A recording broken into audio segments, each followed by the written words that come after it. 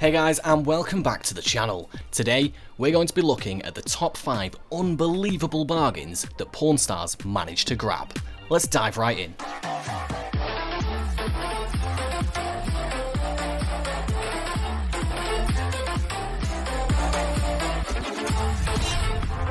At number 5, we've got the Dutch East India Trading Company bell. When a woman looking to earn cash for an upcoming move brought this 17th century ship's bell into the shop, she wasn't sure what to expect. She'd actually been considering putting it out in a yard sale. The late Richard "Old Man" Harrison thought the bell had to be a reproduction because it showed no signs of corrosion from seawater. However, the expert they brought in confirmed that it was indeed a shipwreck bell from 1602 and was worth at least $15,000. The Harrisons quickly struck a deal with the bell's owner. There's probably not a lot of people out there willing to buy this thing, but here's the deal. The people that are willing to spend a lot of money. Trust me, a lot.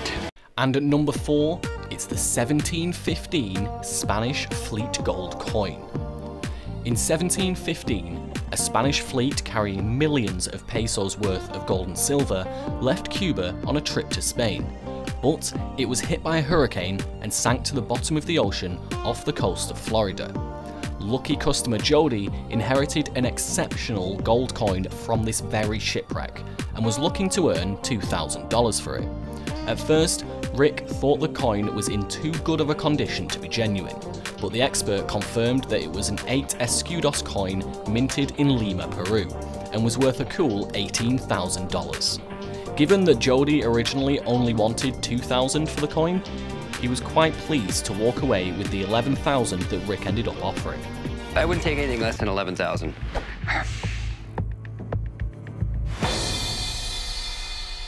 $11,000. $11,000. Okay. Got a deal. Thank you. In at number 3, it's the Edward Curtis Photogravures. One of the biggest profits the Harrisons have ever turned came 20 years ago, when a woman walked into Rick's shop with 4 sets of photogravures by famous American photographer Edward Curtis.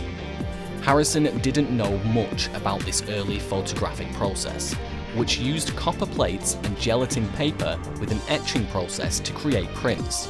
But as the woman was only asking $50 for the entire collection, he took a chance on the purchase. After doing some research of his own, he found out that they were worth a massive amount and ended up selling them for $20,000. $12,000. 10? 11? All right, 10,005? 11? 10,005? It's a deal. And coming in at number 2, it's John Green's Olympic medals. When Olympian Jumpin' Joe Green came upon hard times in the late 90s, he needed money, and fast. He ended up turning to the Harrison shop, selling them his Olympic bronze medals from the 1992 and 1996 games. While the long jump star regrets his decision, Rick assured him that he would never sell the medals in case Green ever wanted to buy them back, despite their $30,000 value. I'm asking $20,000 for the Atlanta one, $10,000 for the Barcelona. And lastly, we have the Order of the White Eagle medallion. A very lucky yard sale fanatic picked up this medal for only 75 cents.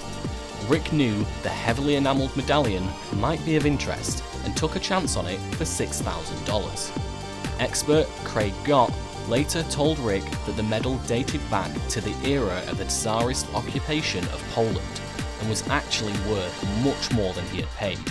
Both the original purchaser and Rick made excellent profits from this item, with Rick eventually selling the medal for $30,000. But how much? Quit teasing me.